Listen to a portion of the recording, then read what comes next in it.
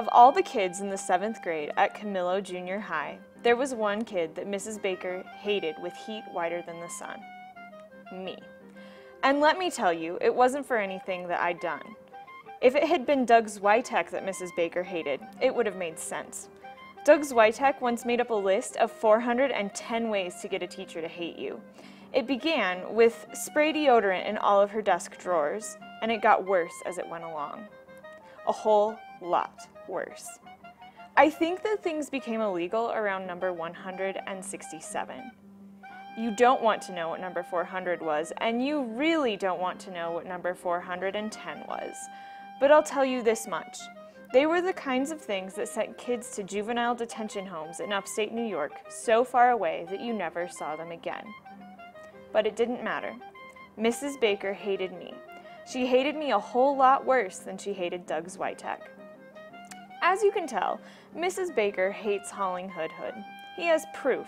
He's the only kid in the 7th grade who has to read Shakespeare outside of class. While the rest of his friends go to religious classes at their churches every Wednesday afternoon, Holling and Mrs. Baker are stuck at school, and neither person is that excited about the situation. So, Mrs. Baker decides that they need to read Shakespeare together. Yep, Holling's pretty sure his teacher hates him. But Mrs. Baker and her ancient literature are only a few of Holling's worries.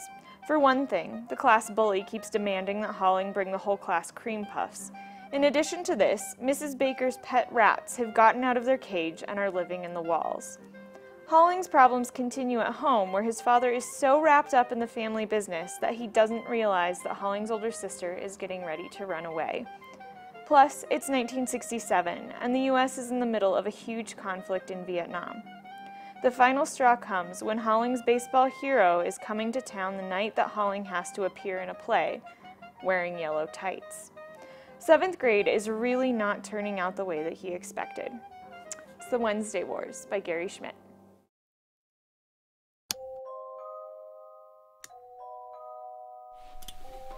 Dad, you ready for bed now? No. Tell me a story. You want to hear about the children? Okay. Once upon a time, on an island, on the other side of the world, there lived some very peculiar children. They all lived together in a big old house.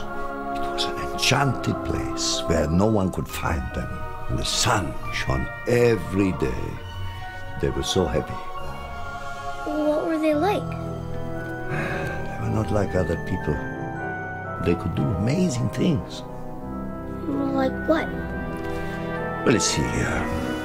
There was a little boy who you couldn't see at all unless he was wearing clothes. And another one who could hold fire in her bare hands as if it was nothing. There was a pair of sisters who could talk to each other without ever saying a word.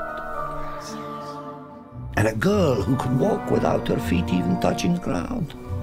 She was so light, they had to tie a string round her middle to keep her from floating away. And they were all watched over by a wise old bird. Did they have to stay there? Yes, they did. Because they were hiding. Hiding from what?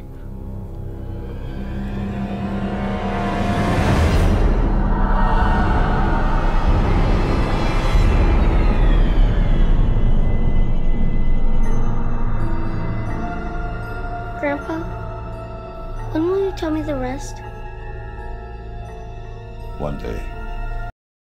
We were taken away, pitted against each other, 4 orphans vying for a stolen crown, judged on our bravery, our strength, our wits, and most importantly, our willingness to lie.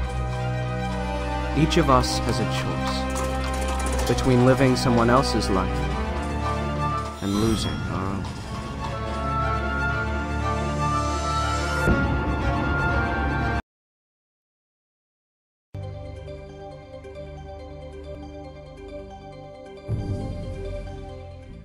Who doesn't like a family vacation?